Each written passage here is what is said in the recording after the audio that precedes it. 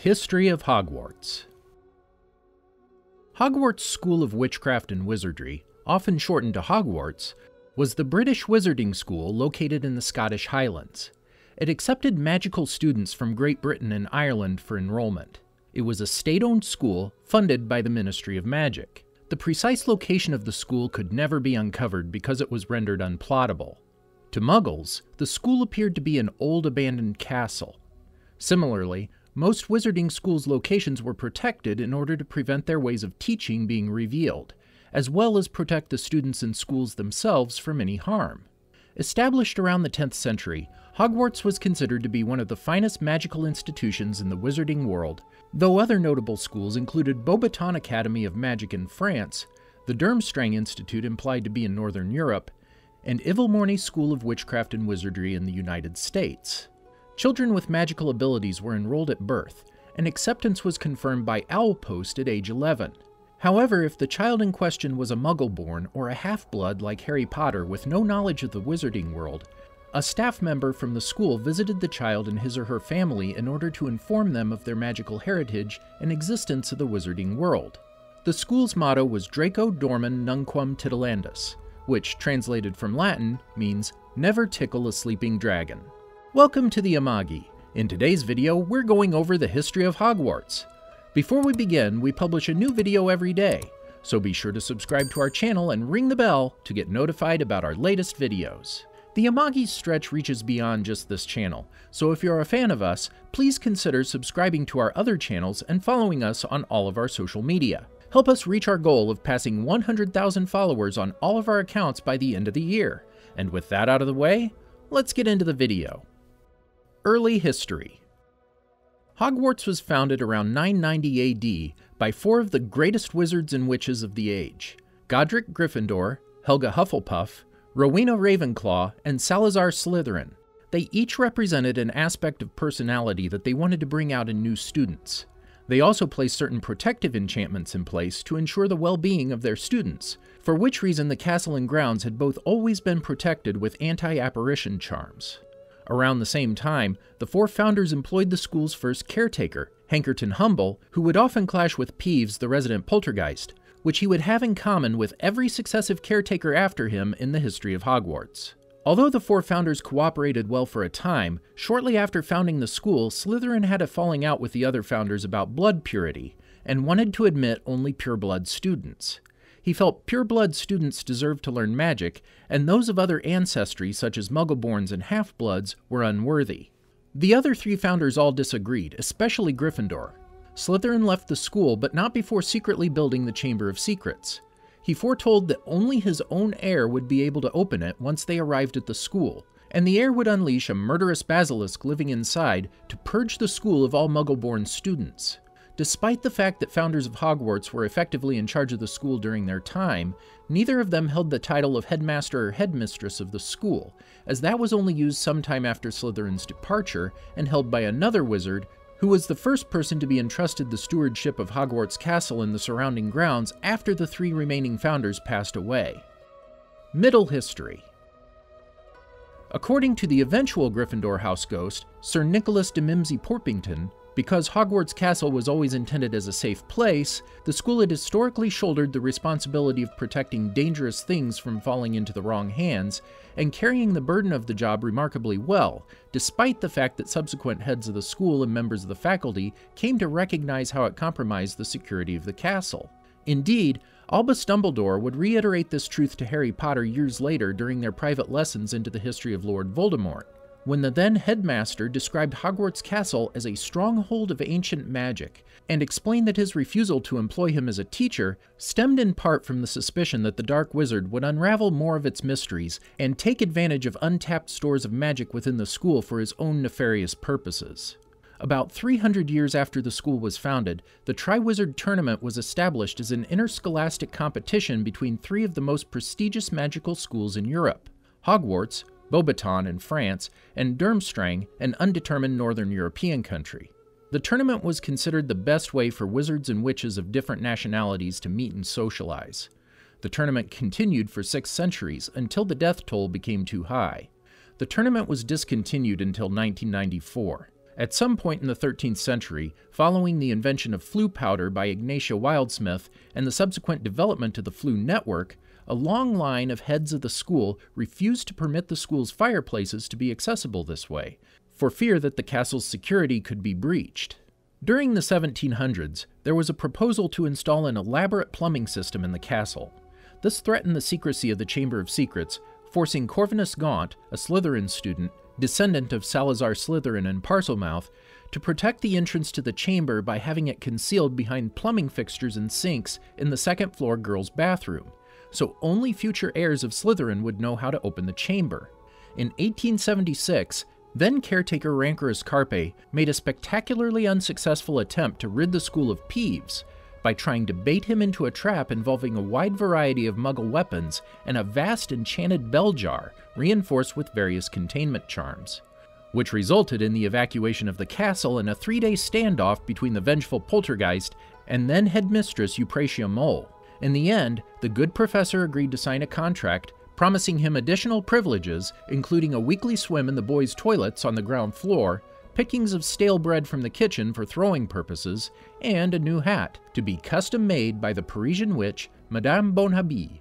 After this, Carpe went into early retirement for health reasons, and the faculty left the poltergeist in peace. 1910s.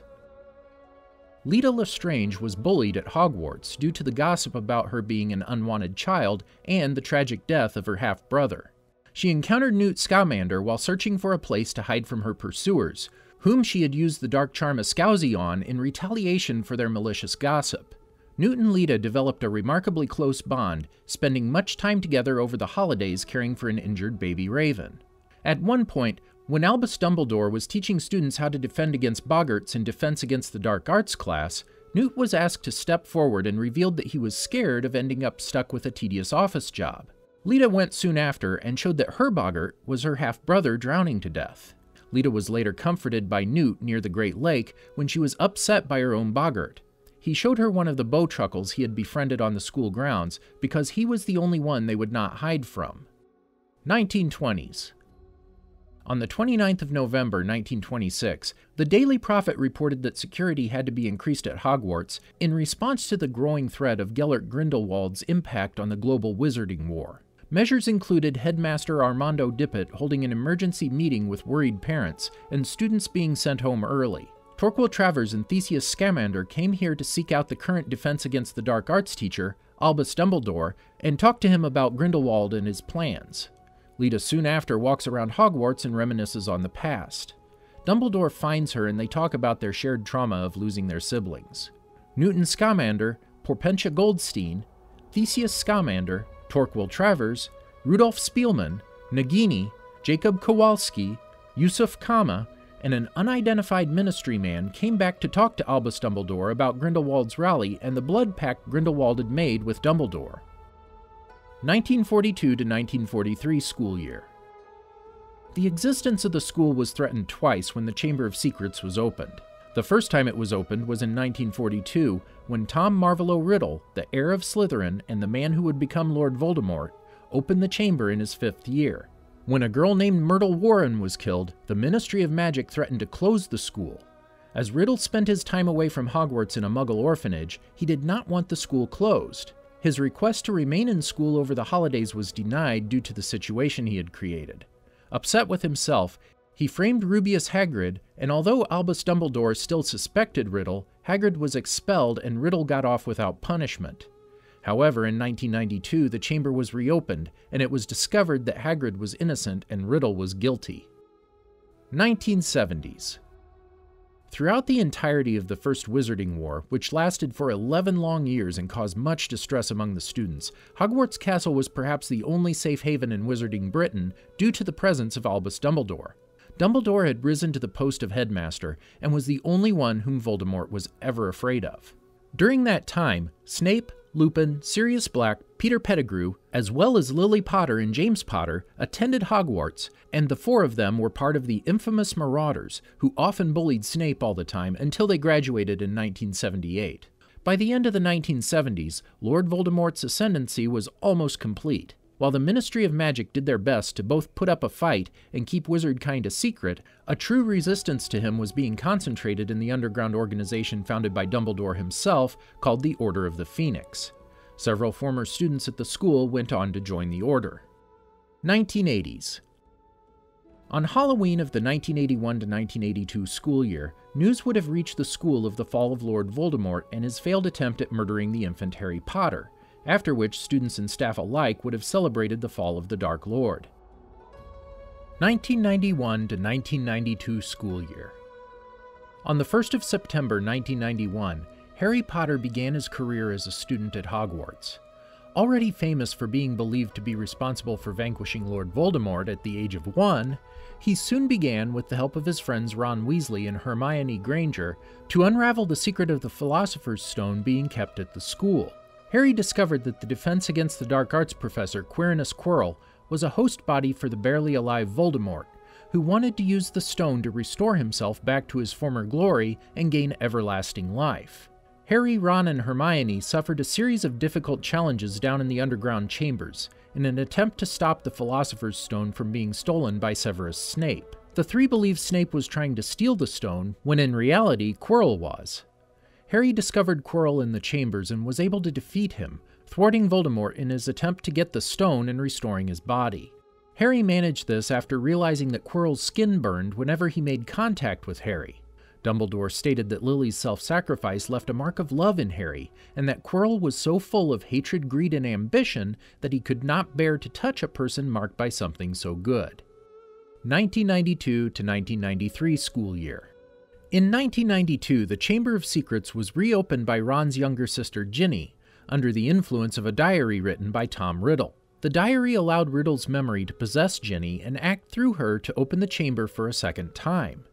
Desiring to see Lord Voldemort and return to power, Lucius Malfoy had slipped the diary into her bundle of schoolbooks, taking advantage of her ignorance that it was a Horcrux. His ulterior motive was to ruin the reputations of several great wizards, including Dumbledore and the Weasley children's father, Arthur Weasley, the latter of whom played a big role in the enactment of the Muggle Protection Act. However, Harry discovered the truth and destroyed the diary and the basilisk, thus bringing an end to these dark plots. 1993 to 1994 school year. In 1993, Harry's notorious godfather, Sirius Black, escaped from Azkaban. Sirius had been convicted of murdering 12 Muggles and Peter Pettigrew with the blasting curse.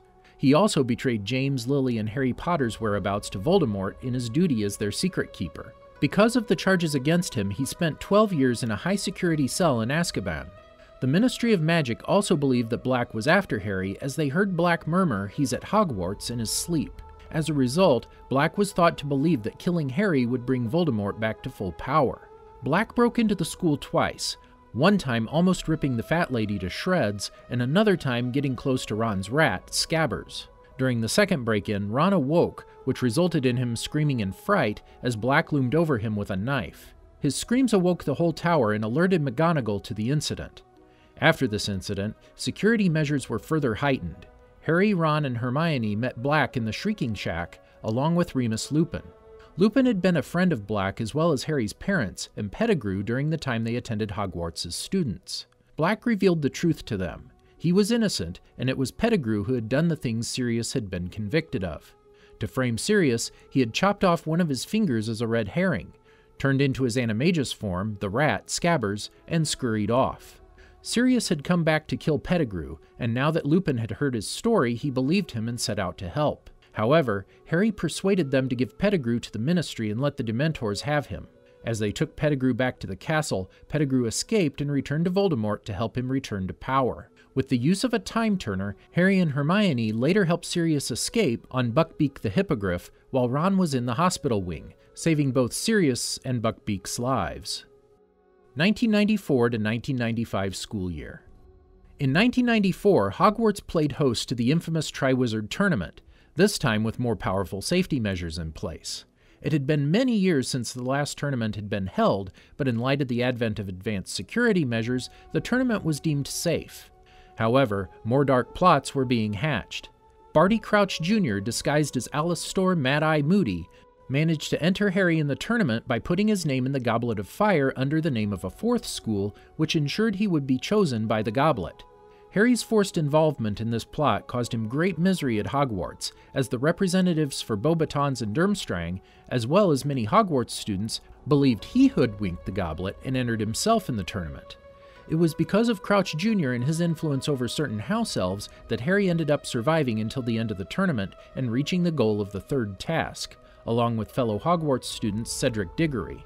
On Voldemort's orders, Diggory was killed by Pettigrew, and Harry was surrounded by Death Eaters in Little Hangleton Graveyard. Voldemort was brought back to his physical form using Harry's blood. Voldemort attempted to torture and humiliate Harry by means of the unforgivable curses. He used the Cruciatus Curse twice on Harry and the Imperious Curse once. Harry was able to resist the latter. Harry escaped and succeeded in alerting all of Voldemort's enemies, Dumbledore in particular, that he had returned. Dumbledore re-established the Order of the Phoenix 1 hour after he was alerted. However, many, including the Minister of Magic Cornelius Fudge, chose not to believe him. 1995 to 1996 school year. Hogwarts was further threatened when the Ministry of Magic began implementing educational decrees in 1995, as part of a conspiracy to discredit and ruin Dumbledore and Harry. Dolores Umbridge, the new Defense Against the Dark Arts teacher and Minister Fudge's undersecretary, was the center of this plan. By way of these educational decrees, she slowly took control of Hogwarts, eventually replacing Dumbledore as headmistress. However, it was through the cunning of Hermione and the other members of Dumbledore's army, which was founded by her, Ron, and Harry, that Umbridge was overthrown. The Ministry had no choice but to accept that Voldemort had returned. Umbridge was then removed from Hogwarts, and Dumbledore was reinstated. 1996 to 1997 school year. Through the 1996-1997 school year, the new Minister for Magic, Rufus Scrimgeour, ordered Aurors to guard Hogwarts for protection from dark forces, along with the castle's defenses being fortified in many ways. In 1997, Hogwarts was attacked by a mob of Death Eaters. Lucius Malfoy's son Draco was forced into the service of Lord Voldemort for fear of his and his family's lives.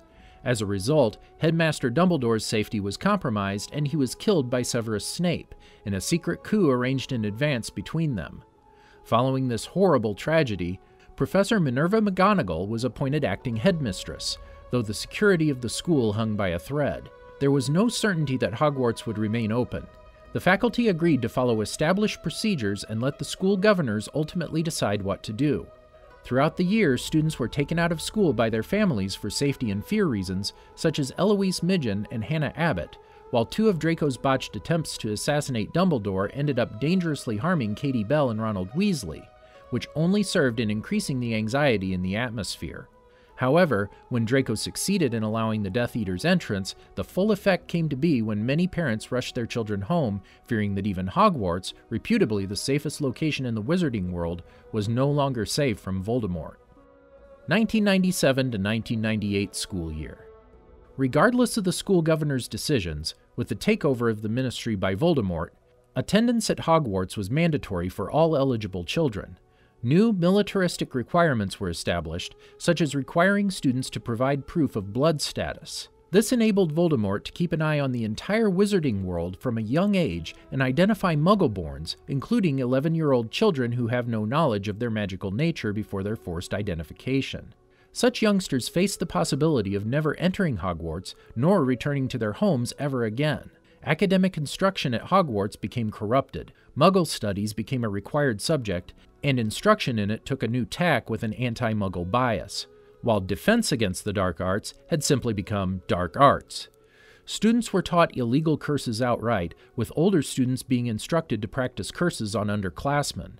Snape was appointed headmaster, and Alecto and Amicus Caro, teachers of Muggle studies and dark arts respectively, had been assigned as his deputies. It was a time of great terror in which no one could be certain who was friend or foe. Battle of Hogwarts. In May 1998, the Battle of Hogwarts took place as one of its most infamous alumni, Tom Riddle, better known by then as Lord Voldemort, returned to attack the school and subdue or destroy its defenders. Voldemort claimed he had no desire to harm the school or its students, but he and his Death Eaters spared no one who opposed them, and recklessly damaged the school during their assault. Numerous students, staff, parents, graduates, and friends of Hogwarts rose to the school's defense in its hour of need, including the notorious poltergeist Peeves. Thanks to Harry Potter, Lord Voldemort was permanently destroyed and his Death Eaters disbanded forever. Minerva McGonagall became the headmistress of the school. Harry was celebrated as a true hero. Hogwarts sustained extensive damage during the battle. Multiple areas of the main building and adjacent areas were set on fire or blown up, and the Quidditch pitch was largely destroyed by fire. After the battle, Hogwarts was repaired. Some students, such as Hermione Granger, returned to the school in 1998 to complete their education. Late 2000s and early 2010s. 10 years after the Battle of Hogwarts, normal school life had resumed with McGonagall still as headmistress and Hagrid still as care of magical creatures professor and keeper of keys and grounds, and Neville Longbottom had become the herbology professor. Late 2010s and early 2020s. By 2017, many descendants of previous students were now coming to Hogwarts as new pupils, such as Albus Potter, Scorpius Malfoy, and Rose Granger Weasley.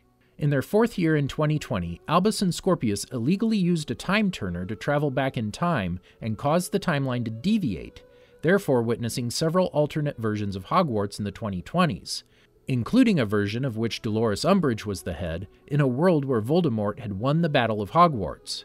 Nevertheless, they were eventually successful in correcting the timeline and restoring peace to Hogwarts.